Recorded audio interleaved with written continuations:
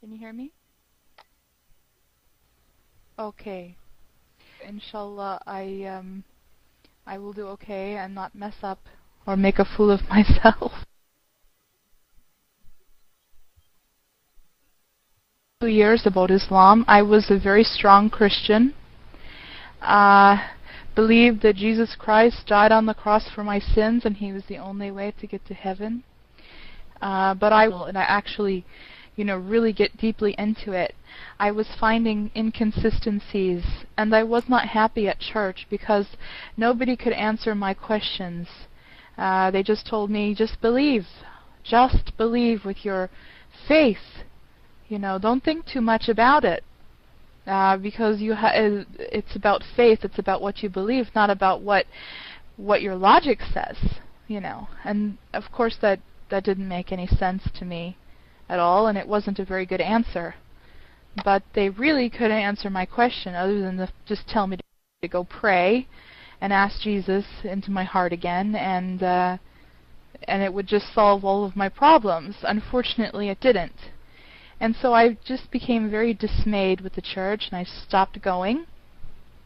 Unfortunately, I became away from all religion. I just was agnostic.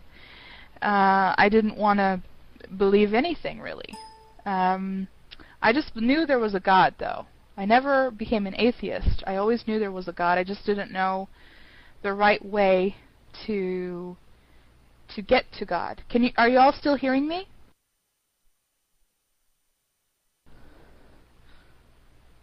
Okay. How do I lock this? How do I lock this into place so I don't have to hold it down?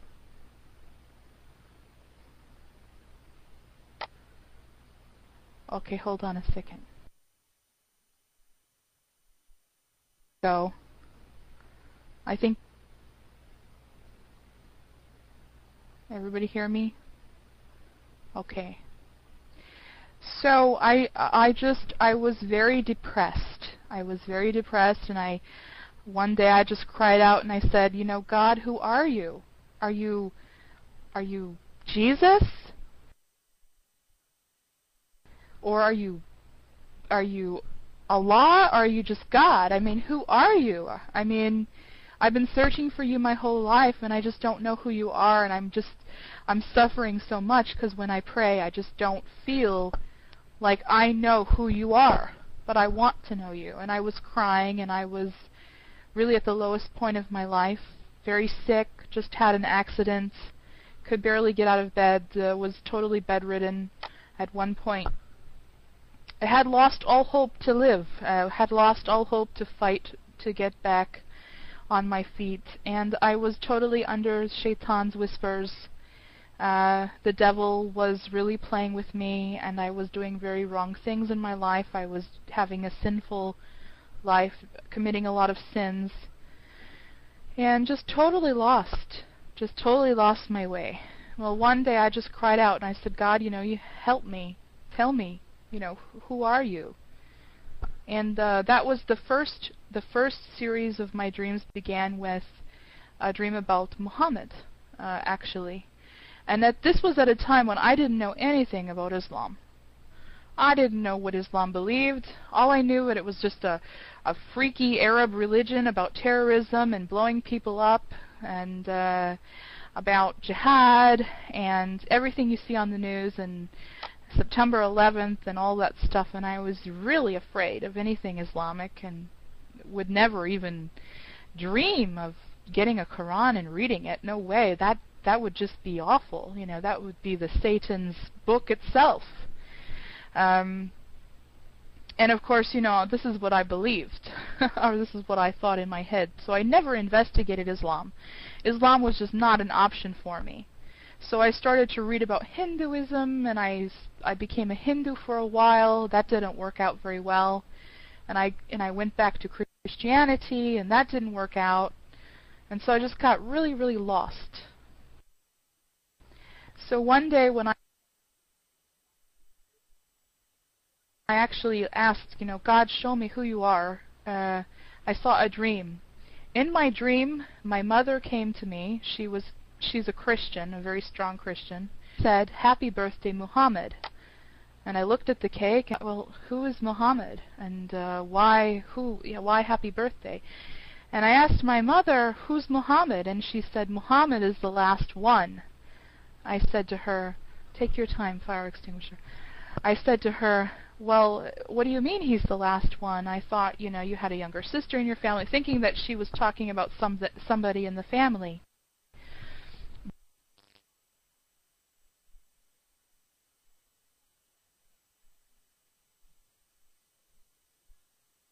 But she said, but I asked her, "So who is Muhammad? And what do you mean he's the last one?"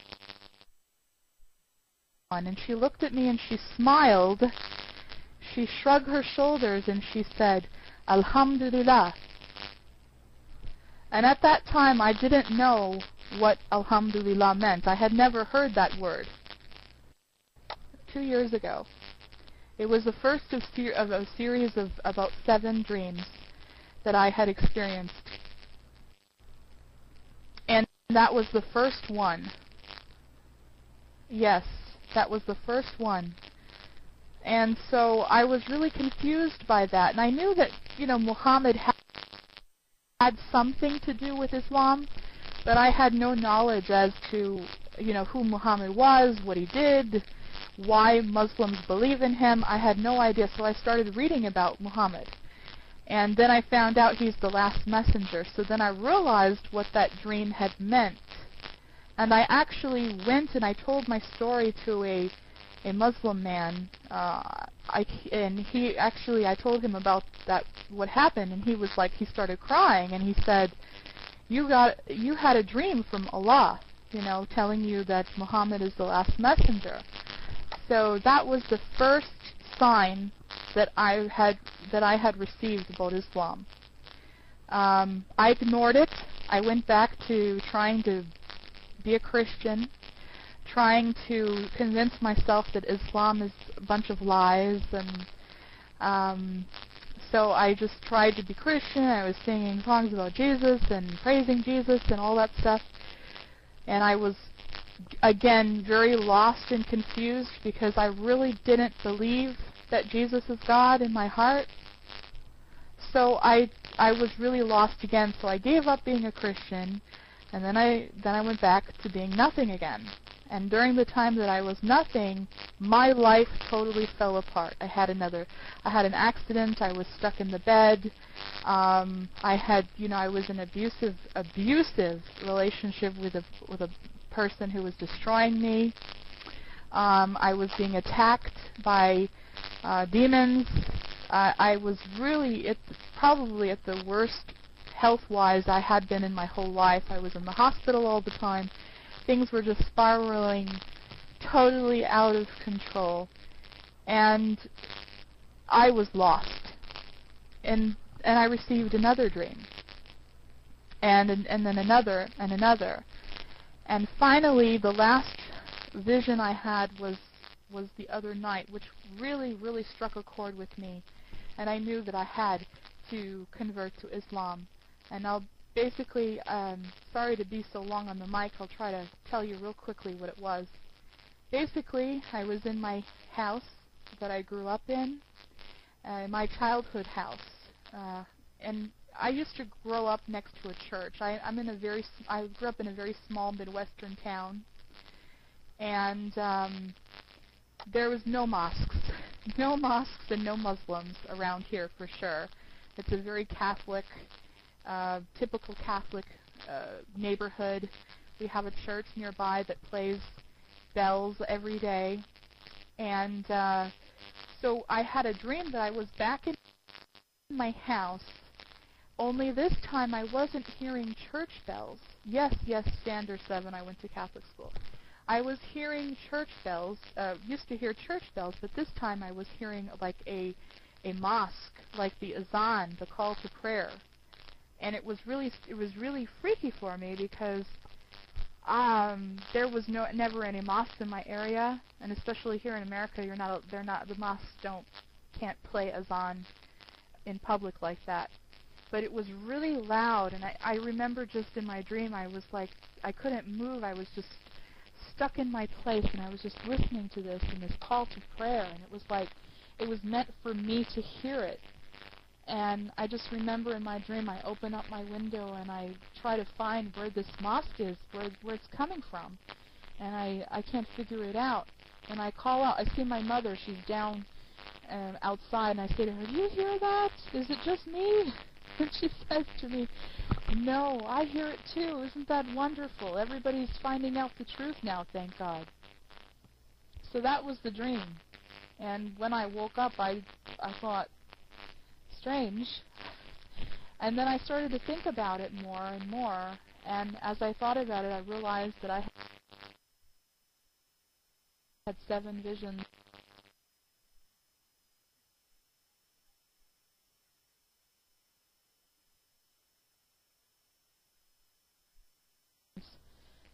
In total, and every vision was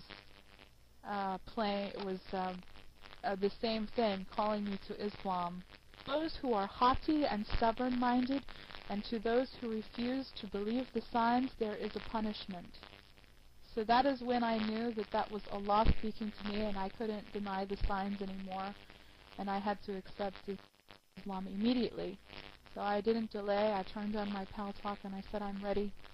I'm ready to accept Islam as the truth. I know it's the truth. Been knowing it's the truth for many, many times. So alhamdlillah, I accepted Islam, and I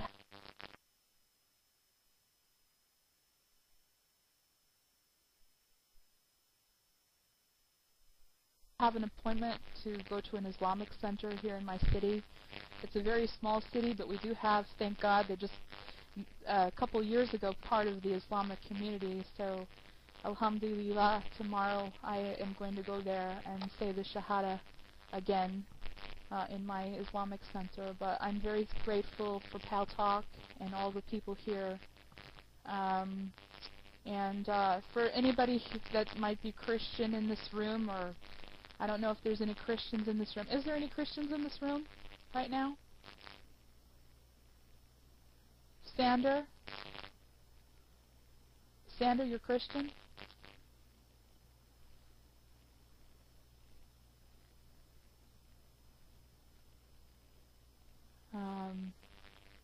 Let me know if you're Christian, Sander. What are you? Okay, what are you then? What do you believe?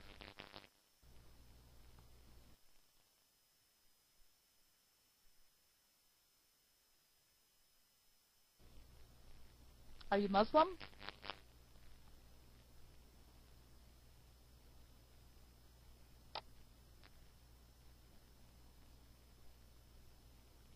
Okay, are you Jewish? I mean, do you have a religion?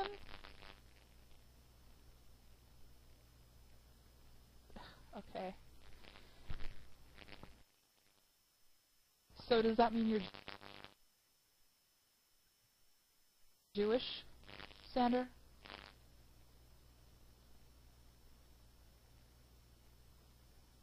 Okay, Sander, well, all I can tell you is that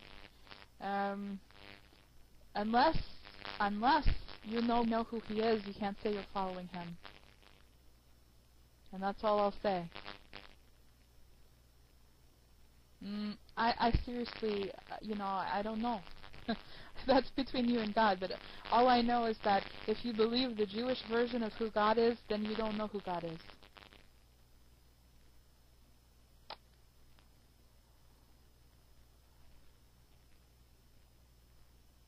But anyway, thanks everybody for listening, and all I have to say is that I spent my whole life searching for the truth. I looked into every religion, and I was very lost.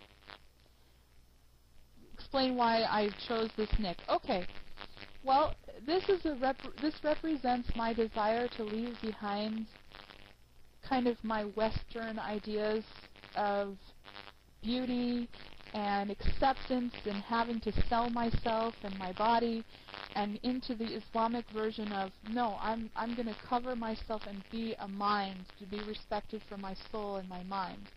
So I'm trading in my old ways and I'm adopting the modest lifestyle, or the good lifestyle. That's what I mean, simply. That's what it means. I've had a lot of people ask me about that. Some people are offended by it, and some people love it, and some people are confused. So I've had to explain this idea a lot. But it's very simple, In my opinion, jeans are not modest.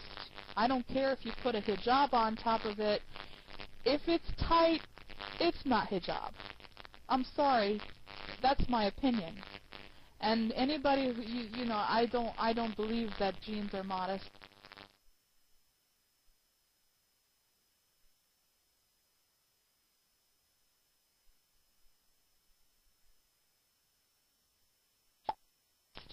Unless they're really loose or something. But mostly 99% of the time jeans are not loose. So we know that. It's really nice to wear, and adopting something that is more modest. Jeans are not modest. I have never seen jeans that are modest except for really loose ones, and I've never seen people wear them except for old ladies. So, I mean, the jeans that I see in my country all the time are all tight. And I've seen Muslim women wearing them, and they're dressed with a short top and tight jeans, and they have a hijab, and they think they're good, but that's not really true. So that's all. No, it's clear, Muhammad Harris, it's clear that you're supposed to cover, and jeans are not really modest. Jeans were actually created for men. They were created for men. They were not created for women. And women kind of adopted them as a fashionable item to wear. And I really don't think that, 99% of the time they're modest unless you get Islamic jeans that are very loosely cut.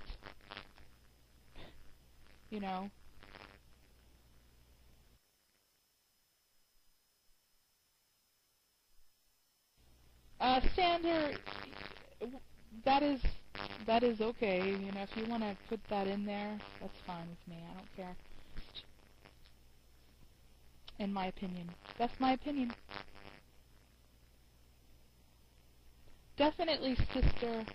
I will add you. I don't know how to say your name, but I will. I'm still learning Arabic. I will add you. There we go. I added you now.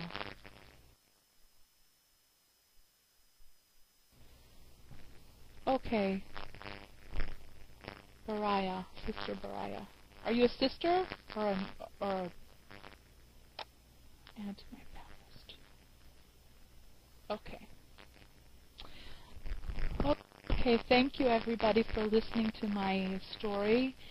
And for the people who are still looking for the truth, I pray that Allah guides you and never give up. And thank you for listening. Allah bless all of you. Thank you.